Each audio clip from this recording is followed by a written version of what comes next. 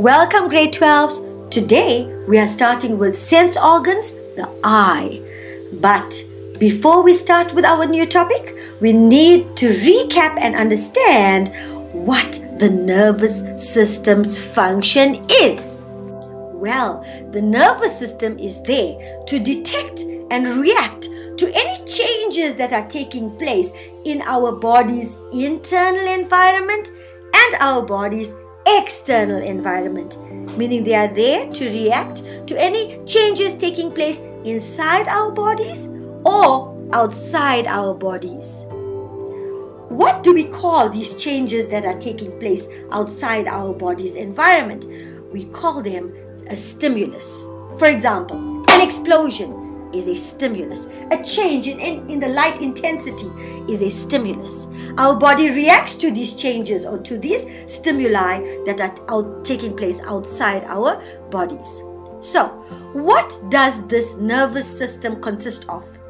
Our nervous system is consisting of millions and millions of neurons or nerve cells. These nerve cells that are inside our nervous system, they are there carrying nerve impulses to and from our CNS.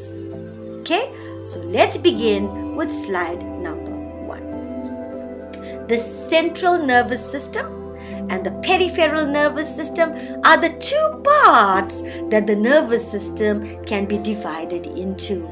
So our nervous system can be divided into the CNS, which is the central nervous system, and the PNS, which is the peripheral nervous system. How are they different? Well, the CNS consists of only two parts, which is the brain and the spinal cord. Together, the brain and the spinal cord make up our CNS, which is our central nervous system, where all information is being processed. The other part of our nervous system is our peripheral nervous system, and the peripheral nervous system is consisting of millions and trillions again of neurons. I told you, what are neurons? They are nerve cells. What do they do? Let's read. The neurons, okay, connect the CNS, meaning they are connecting our brain and our spinal cord with the receptors and effectors of the body.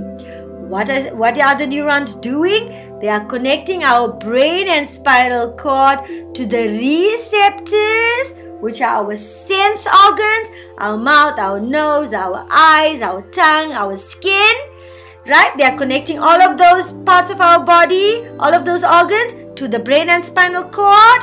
And they are also connecting the effectors of our body, which are the muscles and the glands, also to the brain and the spinal cord. So who is linking the two systems together? It is the job of the neurons. The neurons are linking our brain and spinal cord, meaning our CNS, to our PNS. They are linking the brain and spinal cord to the receptors and the effectors of our body. Why? Ask yourself, why is it so important that the CNS and PNS be linked together?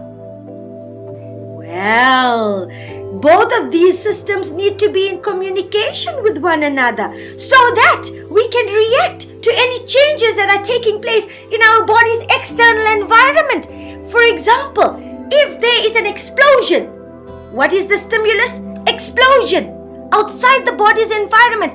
We don't have to stand and wait to die. We can actually react to this change that is taking place outside our body. We can react to this explosion by running away. So that message needs to reach our muscles and glands of our body, allowing us to run away from this dangerous situation. So that's important to know. There has to be a link between the CNS and the PNS. Let's move on to slide number 2. So receptors of the human body. We have 5 sense organs. We have the skin, the tongue, the nose, the eye, and the ear. Each of our 5 sense organs contain its own receptor cells or receptors. Each kind of receptor is sensitive to a specific stimulus. For example, my skin contains temperature receptors, and the temperature receptors in my skin are sensitive only to changes in temperature and not to any other stimuli. In my tongue, I have receptors that are sensitive only to chemicals in the food. My nose contains receptors that are only sensitive to chemicals in the air. My eye contains receptors that's only sensitive to light. My ear contains receptors that are only sensitive to sound. I also have position receptors in my ear that's sensitive to the positioning of my body as well as to the positioning of my head. So if you look at our table, you will notice here are our 5 sense organs on the left, and on the right, it's telling you that the receptors within our sense organs are sensitive to these stimuli in the environment. The skin is sensitive to pressure. The skin is sensitive to pain and to temperature. The tongue receptors are sensitive only to the chemicals in food, while the nose receptors are sensitive to chemicals in the air. The eye is sensitive to light, which is the stimulus of light, and the ear is sensitive to the stimulus of sound as well as to position of the head. All the sense organs with their receptor cells react to the stimulus coming from the outside environment, and they convert these stimuli into a nerve impulse which is directly then transferred to our central nervous system to be processed. Let's begin with the external structure of the eye. Please remember that all structures found externally help in the protection of our eye. The first structure will be our orbit or eye socket. Now the orbit or the eye socket is found within the skull, deeply embedded within our skull. It helps for our eyeball to not protrude out of our faces. Our eyeballs are found within a socket, and that is why it is so protected. That socket or orbit is lined by a layer of skin and fat. That layer of skin and fat acts as a shock absorber. Each of our eyes contain muscles. We find 6 muscles per eye, and these muscles play a role in eye movement. Our eyelids is also a structure found on the outside of the eye, externally. Eyelids with eyelashes. Now the eyelids are a layer of skin that's covering the front of our eye. That's our eyelid. And the hairs are the eyelashes. Now the eyelid, which is the skin, is offering our eye protection, while the lashes keep out dust and bright light. Under the inner rim of our eyelid, we find glands known as the meibomian glands. Those meibomian glands under our inner eyelid are busy secreting an oil, like a lubricant, that's offering our eyelid moisture. It's offering our eyelid the ability to be lubricated so that when there's movement, our eyes are not dry and it's not painful. The conjunctiva, lacrimal glands, and the eyebrows are also external structures of our eyes, and they also play a role in our eyes' protection. Let's begin with the conjunctiva. The conjunctiva of our eye is a transparent layer. It's a layer of epithelium that's see-through, transparent, and it's found inside our eyelid and over the surface of our eye. The function of the conjunctiva is to protect our eyeball, and any irritation that occurs in the conjunctiva of our eye causes tears. The lacrimal glands are also known as the tear glands. Where should we find them? Well, they are found inside the upper eyelids, and they open up in the outer corners of our eye. The lacrimal or the tear glands secrete tears.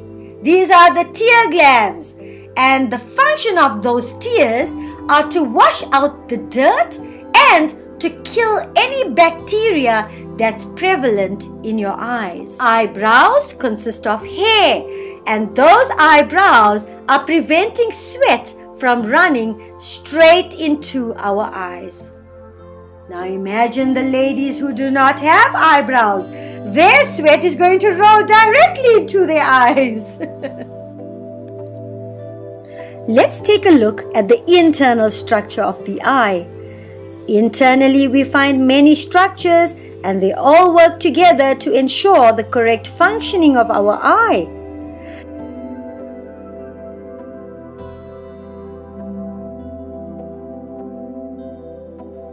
If you look carefully, you will notice that the eye has different layers. We have an outermost layer, we have a middle layer, and we have an innermost layer. The outer layer is called the sclera, the middle layer is the choroid, and the innermost layer is the retina. Let's discuss them in that particular order. Let's begin with the sclera. Now the sclera, as you noticed, is the outermost covering. It's the white of our eye, and it's made up of very dense connective tissue there. It covers all of the eyeball except for the exposed portion of the eye where it is clear and known as the cornea in front. Now the function of our sclera is to protect the inner parts of the eye, and it also gives shape to the eyeball as well. The choroid, which is the middle layer, there you go, it's the dark colored area inside. It contains blood vessels, that's why it's so dark, and it has a pigment there, dark pigment called melanin. What is the function of the melanin there? It's to absorb the stray light that's. You will notice that the choroid is continuous with the ciliary body and the iris. The function of the choroid, because it contains the blood vessels, it provides oxygen and nutrients to the eye, and it removes waste products as well, such as CO2. It also absorbs any scattered light that's coming through. Let's take a look at the innermost layer, which is the retina. The retina has rods and cones. They contain the photoreceptor cells. What are the photoreceptor cells? They are the rods and the cones. The retina is a very light sensitive area on which our image falls. The rods are there for vision in dim light, while the cones are there for color vision and vision in bright light. Let's take a look at the front of the eye. Let's begin with the ciliary muscle. Now, the ciliary muscle has a function where it is able to alter the shape of the lens for near and distant vision. Yes, it plays a role in accommodation. The ciliary body is there to secrete aqueous humor, which is the liquid found in our eye chamber in front of our eye.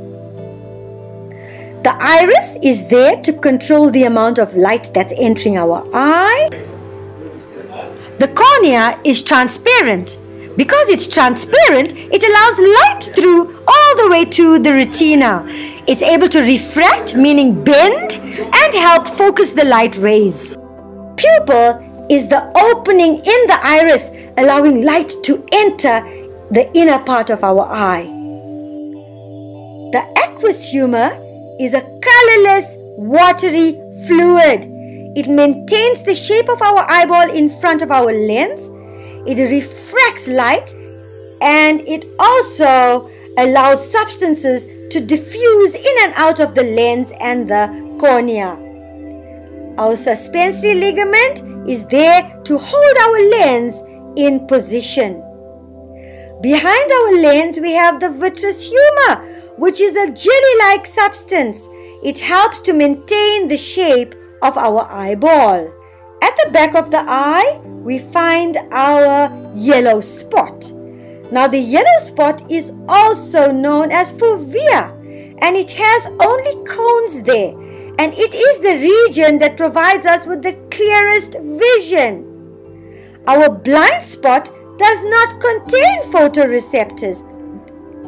Therefore, no vision will occur when the image is focused onto our blind spot. The optic nerve is going to convey impulses from the retina, taking it directly to the cerebrum of our brain, which is the site that is responsible for sensory sensation.